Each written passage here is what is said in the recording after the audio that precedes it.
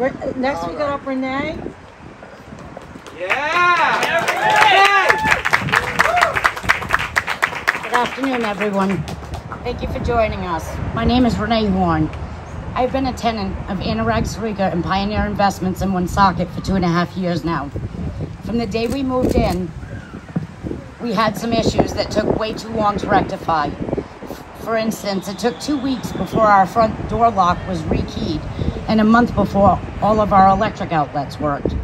Little did I know that was only the beginning. Here's a short list. The windows, the glass is broken, most locks are broken. The furnace, that went out last winter for 4 days. It happened to be a weekend, and he doesn't have a contract with HVAC.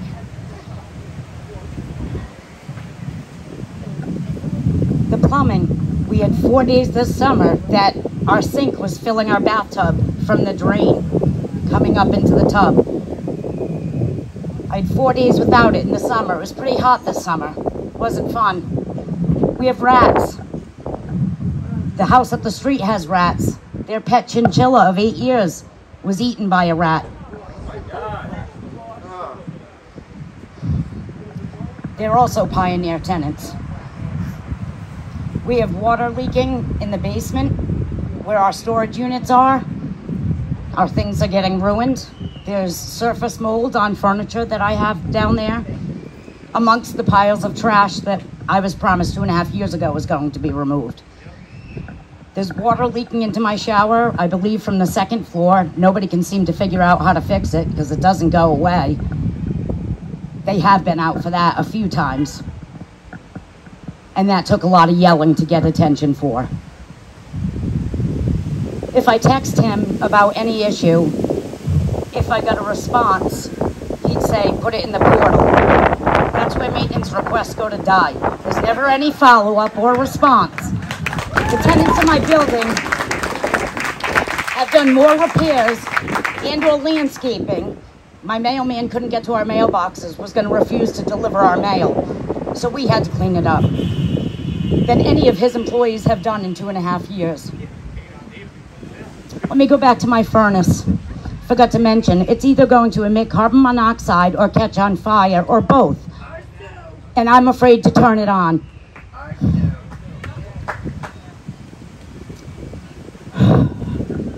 Last month I received a letter sent through text stating that my rent was increasing by $300.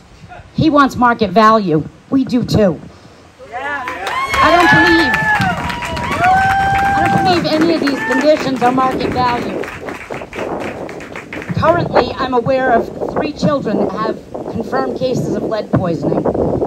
2 separate buildings, 2 separate towns. Not sure about the unborn child yet. We all deserve a safe home. We work hard for it. If we don't have a roof over our head, we've got nothing. We're not asking for stainless steel appliances or granite countertops. We're asking for the state minimum requirements. We have a list of demands.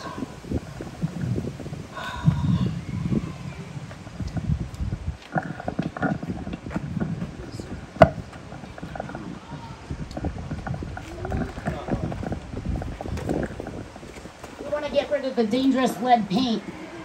Bring bathrooms up to code, fix all leaks, deal with infestations, bring electrical up to code.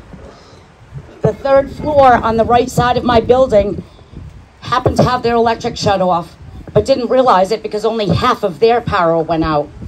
Then another tenant came to me and said their electric, half of their apartment was out, and we found out that the electric is crossed in the building.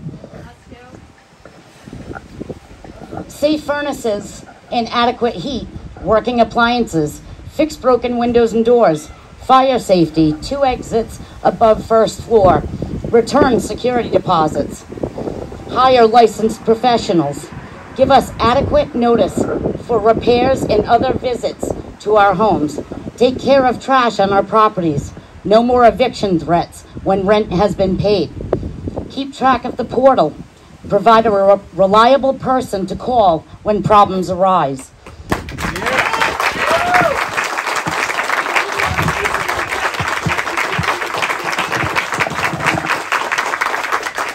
So yesterday, I was fortunate enough to submit my 30-day notice.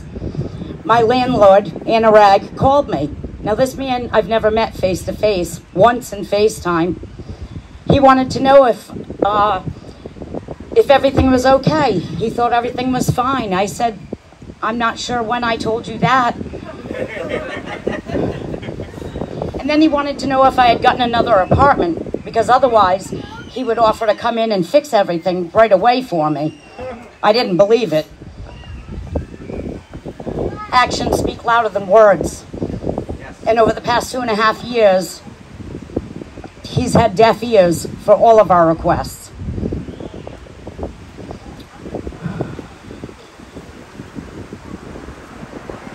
I'm totally unhappy with this apartment. He has been an awful landlord, no follow-up, no follow-through.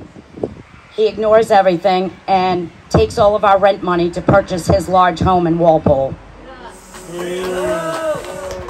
I believe $1.3 million home.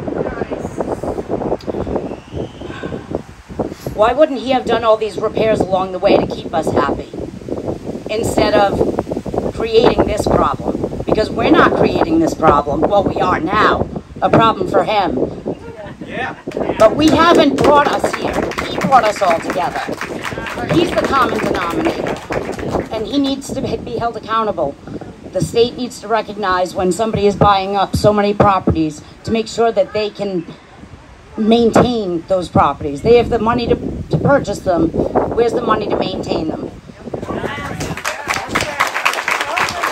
Thank you. I appreciate your support.